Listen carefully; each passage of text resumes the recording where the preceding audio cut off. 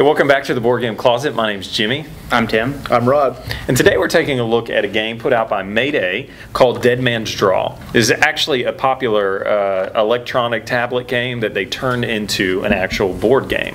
And thank you, Mayday, for sending us this game. We appreciate that, as always.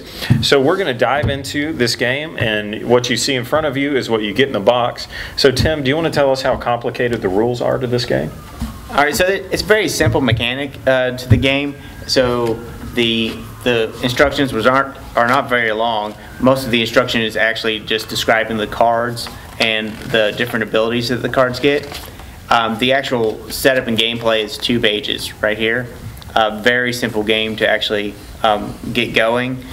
The only difficult part is the explaining of each one of the suits, but they give you reference cards for that, which is nice. So it tells you what the each character's special abilities or traits are, which you get at the beginning of the game. You get dealt these randomly, you get to pick one of the 2. Then they also have the little reference sheets for the units on the one of the card suits. Card types, yeah. So that way each player can actually look and see what each one does as he puts it down. Because basically all you do is you put the card down and that automatically activates. And that's basically it. So the instructions are nice and quick, simple, and you can get going. After your first go, you'll basically have the game. Yeah.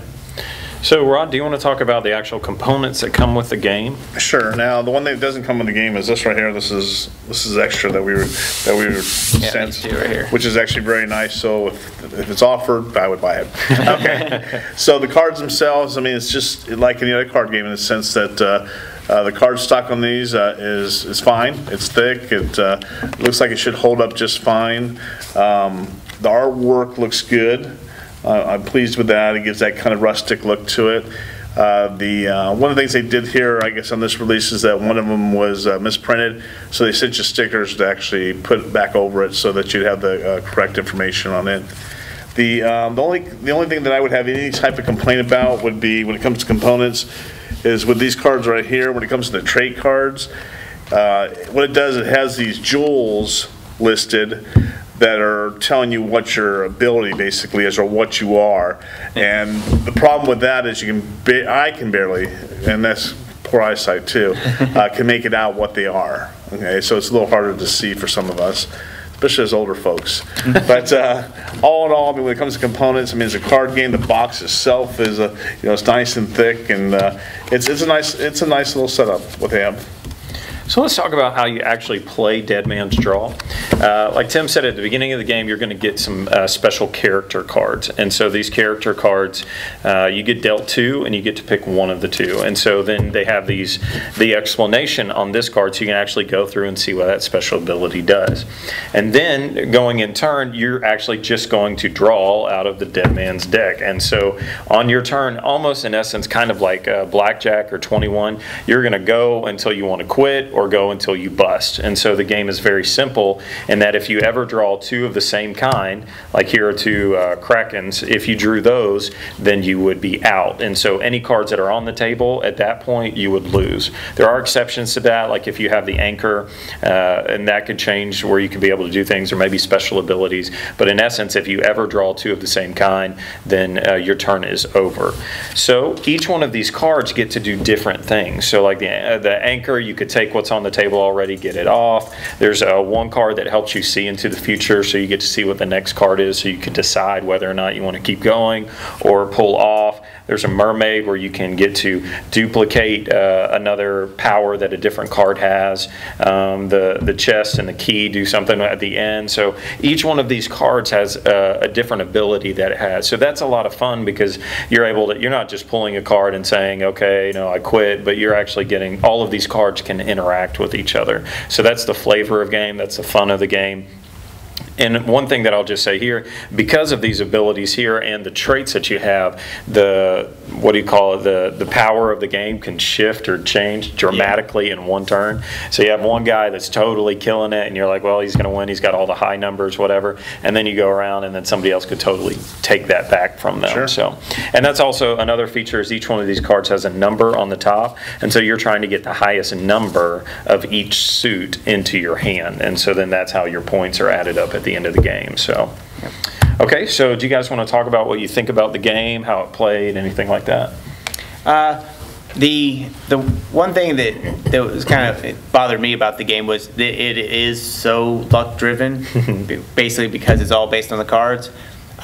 So it hurts on trying to have like a strategy. So this is more I would classify it as a party game because of that, because there is so much luck involved. But there is some strategy to it, don't get me wrong, but mostly it's a luck game. I would agree with that 100%. I mean, I think I guess we have to look at the game for what it is. It's a light game, right? Yeah, totally. And it definitely is a party game, so we can't look at it as you know, I don't want to downgrade it because it doesn't have much strategy in it, because it is just a party game. So this is a game that I know that my oldest son thought was great. He's into Magic. He likes that. So he likes the cards and having to decipher what they're going to do and how they give abilities, that type of stuff. So he likes those type of games. So he loved the game. So when I do give my rating on this, I mean, I'm definitely just giving it as a party game rating, and that's exactly what it is. Yeah, because I think it plays fast, like they say 10 to 15 minutes. So it's meant to be play quick, oh, I lost, let's do it again and see. So I think it totally plays into the theme of this pirate, you know, just push your luck. You know, that's what it is. It's a push your luck game. So you're trying to see how far you can go, and will I go one more time? I don't know, it paid off, or it totally ruined me, that kind of thing. And so that's where the fun of the game comes in, with it just drawing, you know, trying to see what you're going to get next. So, All right, ready to do our review? yeah, totally. All right, so at the end of our reviews, we like to give a 1-die rating. Green means go buy this game and add it to your collection. White means maybe you wouldn't buy it, but you definitely play it. And then red means don't buy it and don't play it because you hate it. So, so who wants to start? You want to tell us what you would give this game?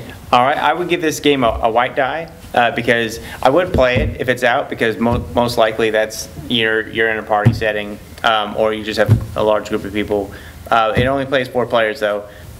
So I would play it if it's on the table. It's not my style of game, with it being so luck driven, even though it does have some strategy with the traits, but being not my style of game, I wouldn't actually purchase it.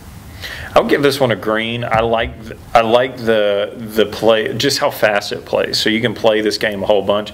This would be a great game to add to your collection if you want to maybe do something in between. So somebody's setting up another game that's a little bit heavier, you want to do this. The fact that you can play 2 players with this game and it plays really well fits for a lot of people. This could be a game that I could pull out and play with my wife, and we can play a couple games really quick, and so it's not a big deal. You're not invested a whole lot if you played it forever and then you lost, or they beat you and it was luck driven.